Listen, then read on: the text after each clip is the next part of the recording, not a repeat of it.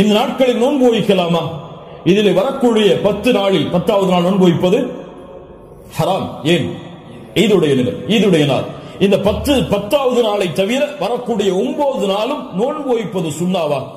முஸ்லிம் ரஹிமஹுல்லாஹ் இல்மை தேடக்கூடிய மாணவர்கள் என்பதால் இந்த விளக்கங்களை கொடுக்கிறேன். முஸ்லிம் ரஹிமஹுல்லாஹ் அவர்கள் சொன்னார்கள், ஆயிஷா ரலியல்லாஹு அன்ஹா அவர்கள் கூறுவதாக, மா ரஅய்து ரசூலுல்லாஹி ஸல்லல்லாஹு அலைஹி வஸல்லம் ஸாயிமன் ஃபில் அஷ்ரில் கத்து. கொஞ்சம் குழப்பமா இருக்கும், புரிய முயற்சி. அல்லாஹ்வுடைய தூதர் துல்ஹஜ் மாதத்துடைய முதல் 10 நாட்களும் ஒருபோதும் நோன்பு வைத்ததில்லை. யாருடைய அறிவிப்பு? ஹஃப்ஸா ரலியல்லாஹு அன்ஹா. யார்? அல்லாஹ்வுடைய தூதருடைய மனைவிதான். நஸை போன்ற கிரந்தங்களில் சஹீஹான அறிவிப்பாக பதிவு செய்யப்படுகிறது, லம் யத ரசூலுல்லாஹி ஸல்லல்லாஹு அலைஹி வஸல்லம் ஸியாம திஸ்இதுல் ஹிஜ்ஜா. அல்லாஹ்வுடைய தூதர் ஸல்லல்லாஹு அலைஹி வஸல்லம் துல்ஹஜ் மாதத்துடைய முதல் 9 நாளும் எப்போதும் நோன்பை விட்டதில்லை. ஒரு ஹதீஸ் என்ன சொல்கிறது? இப்ப இரண்டுக்கும் முரண்பாடு வருகிறது. இரண்டையும் மறுத்து விடலாமா?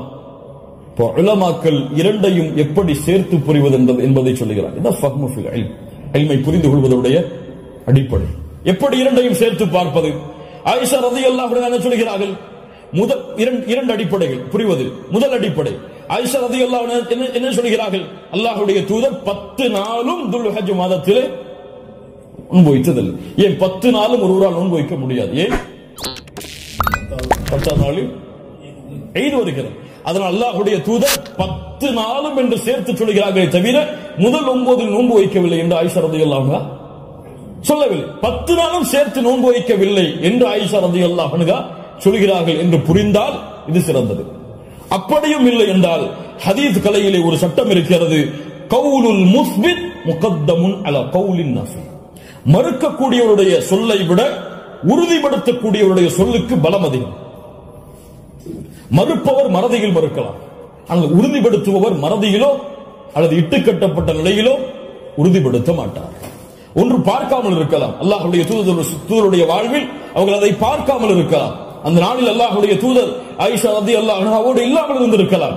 ஆனால் ஹஃப்ஸா ரலியல்லாஹு அன்ஹா உறுதிப்படுத்துகிறார்கள். உறுதிப்படுத்துபவர் மறதியில் உறுதிப்படுத்த முடியாது, உறுதிப்படுத்துபவர் பார்க்காமல் உறுதிப்படுத்த முடியாது. அதனால் இந்த சட்டத்தின் அடிப்படையிலும் அல்லாஹ்வுடைய தூதர் 9 நாள் நோன்பு வைத்தார்கள் என்ற ஹதீஸ் தான் உயர்ந்த தரமுடையது என்று ஹதீஸ் கலையுடைய அறிஞர்கள் விளக்கம் சொல்கிறார்கள். அதனால் சட்டம் என்னவென்றால் 9 நாளும் நோன்பு வைப்பது சுன்னா. யாருக்கு இயலுமோ யாருக்கு முடியுமோ அவர்கள் துல்ஹஜ் மாதத்துடைய முதல் 9 நாட்களும் நோன்பு வைப்பது சுன்னா. 10வது நாள் நோன்பு வைப்பது ஹராம். நோன்புடைய சிறப்புகளை பற்றி நமக்கு தெரியும். அல்லாஹ்வுடைய பாதையில் ஒருவர் அல்லாஹ்வுடைய முகத்தை நாடி ஒரு நாள் நோன்பு வைத்தால் பஅத அல்லாஹு வஜ்ஹஹு அனின் நாரி 70 ஹரீஃபா. ஹரீஃபா என்றால் ஆம். அல்லாஹ்வுடைய தூதர் ஸல்லல்லாஹு அலைஹி வஸல்லம் சொன்னார்கள், அல்லாஹ்வுடைய பாதையில் அல்லாஹ்வுடைய முகத்தை நாடி ஒருவர் ஒரு நாள் நோன்பு வைத்தால் அல்லாஹ் ரப்புல் ஆலமீன் அவருடைய முகத்தை நரகத்தில் இருந்து 70 ஆண்டுகள் தூரமாக்குகிறார். அல்லாஹு அக்பர். அல்லாஹ் ரப்புல் ஆலமீன் அந்த பாக்கியத்தை நமக்கு கொடுப்பானாக. அல்லாஹ்வுடைய தூதர் ஸல்லல்லாஹு அலைஹி வஸல்லம் துல்ஹஜ் மாதத்துடைய முதல் 10 நாட்களில் வரக்கூடிய யௌம் அரஃபா, அரஃபாவுடைய தினத்துடைய சிறப்பை பற்றி சொன்னார்கள். மா மின் யௌமின் அக்ஸர மின் அய்யுஅதிக அல்லாஹு ஃபீஹி அப்தன் மினன் நார் மின் யௌமி அரஃபா. அல்லாஹ் ரப்புல் ஆலமீன் அதிகமான நரக விடுதலையை கொடுக்கக்கூடிய நாள் அது அரஃபாவுடைய நாள் தான். அரஃபாவுடைய நாளில் அல்லாஹ் முதல் வானத்திற்கு வருகிறான். எப்படி வருகிறான்? ஏன் வருவான் தெரியாது. அல்லாஹ் வருவான். அவன் விரும்புகின்ற முறையில் அல்லாஹ் வருவான். என்ன செய்வான்? கேட்பான், இவர்கள் எதை விரும்புகிறார்கள்? மா அராத ஹவுலா, இவர்கள் எதை விரும்புகிறார்கள்? வேறொரு ஹதீஸிலே அல்லாஹ் ரப்புல் ஆலமீன் அங்கே கூடியிருக்கக்கூடிய எல்லோருக்கும் அல்லாஹ் மன்னிப்பை வழங்குவான். அல்லாஹ் ரப்புல் ஆலமீன் அப்படிப்பட்ட மன்னிப்பாளர்களாக ஹஜ் செய்த நம்முடைய முஸ்லிம்களையும் மூமின்களையும் அல்லாஹ் ஆக்குவானாக.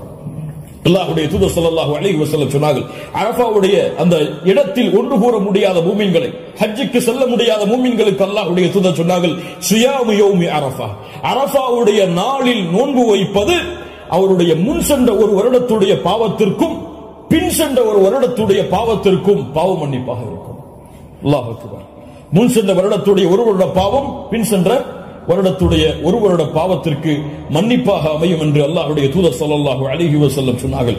அல்லாஹ்வுடைய தூதர் ஸல்லல்லாஹு அலைஹி வஸல்லம் சொன்னார்கள், அஃதலுத் துஆ துஆஉ யௌமி அரஃபா.